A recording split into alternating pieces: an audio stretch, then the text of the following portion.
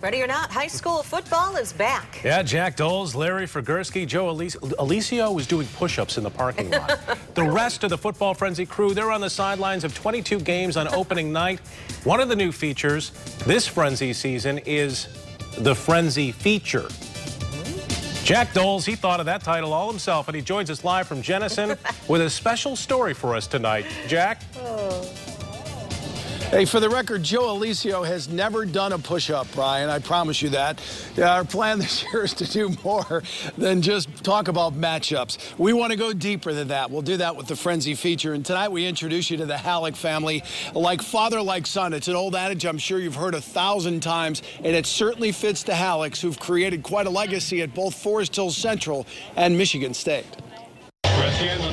When the Hallocks talk about family legacy, the conversation starts with Michigan State. We've always been going there, stuff like that, legacy, just everything to us. It's where Ty and his wife Jennifer went to college.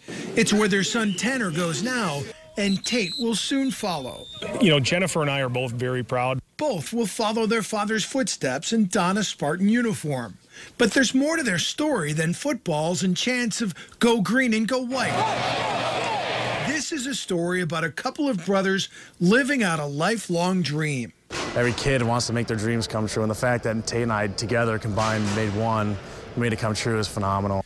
If you haven't heard of the Hallock brothers by now, then you haven't been paying attention to high school sports in West Michigan. Tanner was an all-state lacrosse player. So is Tate. Tanner was one of the top football players in West Michigan his senior year. So is Tate. Tanner turned down a scholarship from Grand Valley to walk on at Michigan State. Well, this summer, Mark D'Antonio called Tate and offered him a scholarship. Oh, I was pumped. I just got the call from D'Antonio, and I called my brother right away, and he was screaming. And then I was screaming too, because it's like a lifelong dream for me and Tanner to play together. The first person he called was his brother when he got that offer. Yeah, which I wasn't too happy about, by the way. I mean, as a dad, I kind of knew what was going on, but it was funny that Tanner had texted me just as Tate was telling me. But that just goes to show you, I mean, these guys are real close. It's a bond that I couldn't thank God enough for. He's honestly probably the greatest thing that's happened in my life. Their love for family may be the only thing stronger than their love for Michigan State.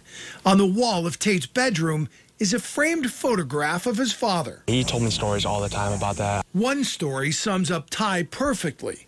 Before his senior year, he made the switch from fullback to linebacker. He went from first on the depth chart to fullback all the way to 7th on the linebacker senior because he wanted to play. And they all thought he was crazy, but he had the grit to do it, and he's got all Big Ten, so it was crazy how that story went, and just really motivating me to just go there because I love my dad. On the wall of Tanner's bedroom is a framed photograph of his father when he played for the Chicago Bears.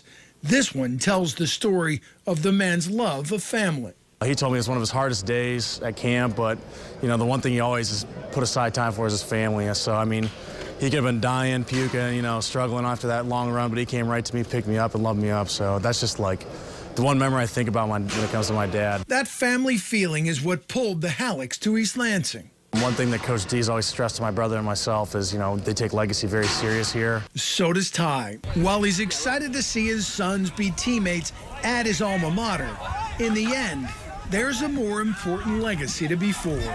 I hope for my kids that they have the same ambitions that I do, which is, you know, rely strong on your faith.